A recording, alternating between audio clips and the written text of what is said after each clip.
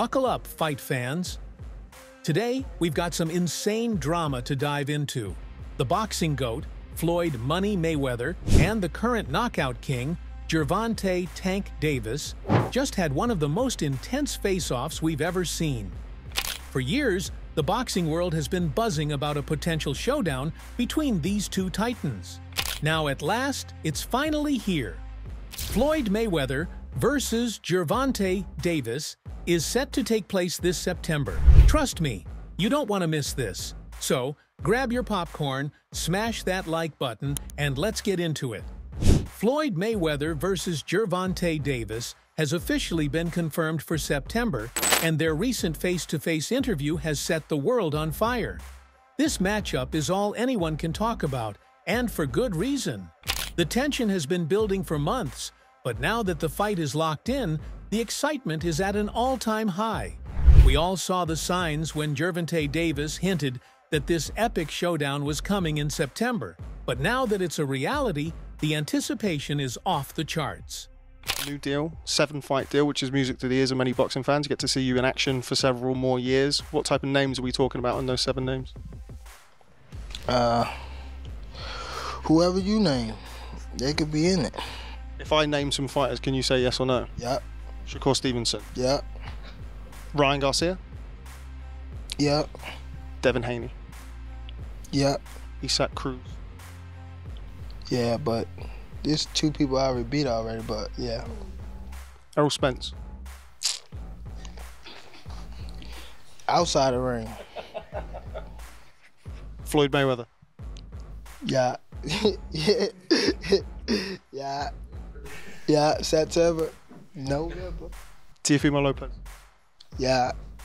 Out of all of those guys, who do you think is the most difficult opponent for you? Floyd Mayweather. Gervonta Davis is more than ready to throw hands. He's itching for the fight. The recent face-off between him and Floyd Mayweather got so intense that security had to step in.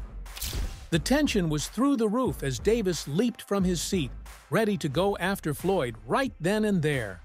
The bad blood between these two runs deep, and it was on full display during their heated exchange. This isn't just about a fight, it's personal, and things are only getting more explosive from here.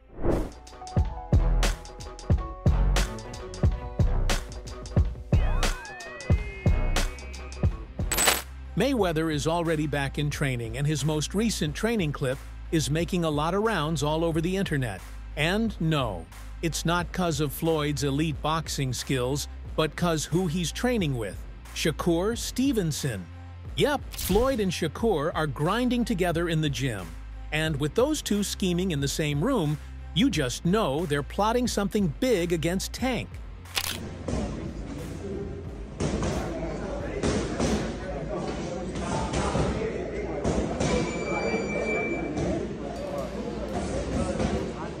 So, let's break down what's really going on here. We've got 2 massive egos clashing. Floyd, the seasoned vet, has always been in control. He's used to calling the shots, not just in his career, but also in Tank's. But Tank's on the rise, and he's starting to outgrow that role. It's like that classic story, student versus master. But in this case, the student has the power to KO the master. And that's what's making this situation so electric. Floyd's legacy is on the line.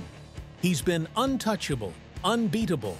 But if Tank takes him out, it changes everything. On the flip side, Tank has everything to gain.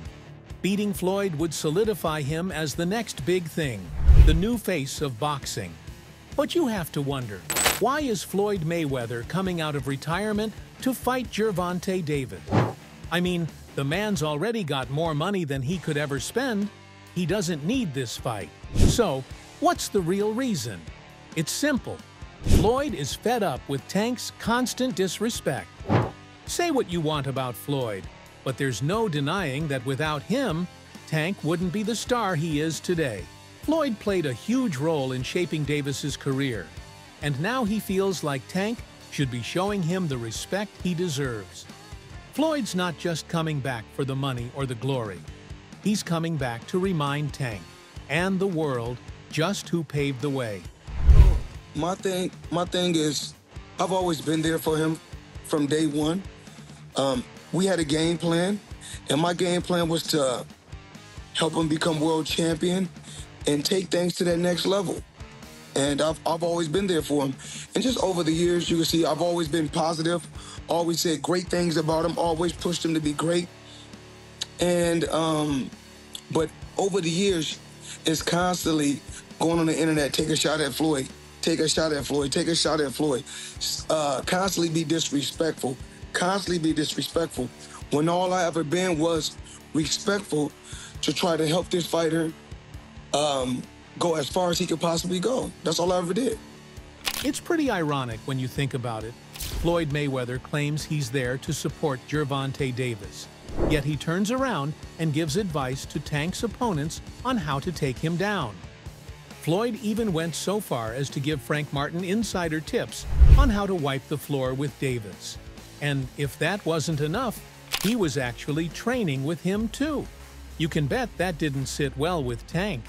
It's one thing to have a mentor who wants the best for you, but when that same mentor starts helping your rivals, it's bound to spark some serious tension. I remember you talking about doing the pad work with Floyd, and he said you got the speed and the power to be a world champ. What did that do for your confidence? You can hear that from anybody, but Floyd is Floyd. It was just motivation, you know, because at that time too, man, I ain't had that IQ that I got now. So at that point, I was just really going off natural athleticism. So for him to tell me that at that time, getting deeper in my bag, trying to understand the game. It's not like basketball where you got to depend on people. It's not like football. Like the work that you put in reflects directly with your results. People don't even know the amount of hours that y'all put into this. We ain't got no backup. We got a bad day, whatever. We ain't got nobody to come through for us. It's all on you. Unfortunately for Frank, Floyd's training did not account for much in his fight against Tank Davis. Frank Martin went to sleep just like most of Tank's opponents. Left uppercut.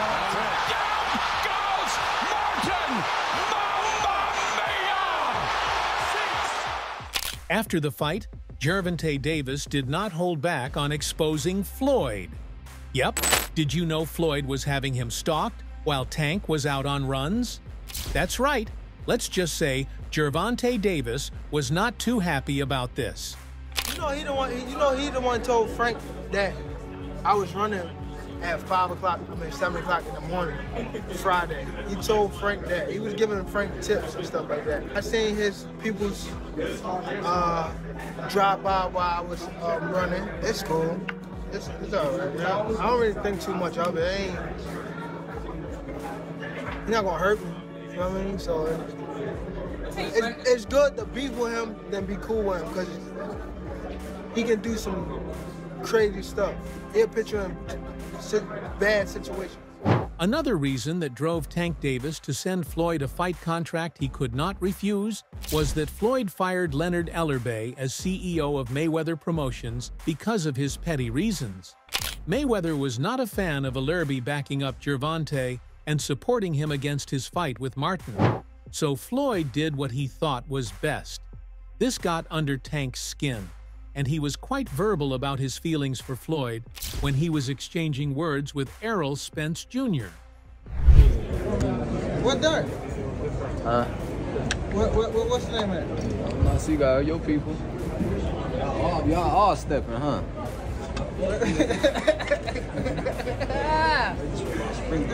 Man. Nigga, where Derek at? I don't know. You don't like Speak up, Frank. What that mean? I'm limit. I don't like Floyd, motherfucker. No, you don't. EJ do the trash talk, make you miss about. Here's what spices things up. Floyd said he accepted Tank's fight offer because he wanted to humble Tank following his constant digs. But that's not true at all. Gervonta Davis recently revealed he landed a deal way bigger than Floyd. Now we know how Floyd rolls. His ego is always through the roof. He's not gonna stand another fighter to do better in the industry than he did. Set you off that you was like, I gotta do that. A lot of people don't know that what Floyd do. He said. So you feel like it was a sub, like he was subbing you, like, oh, like he was going at me.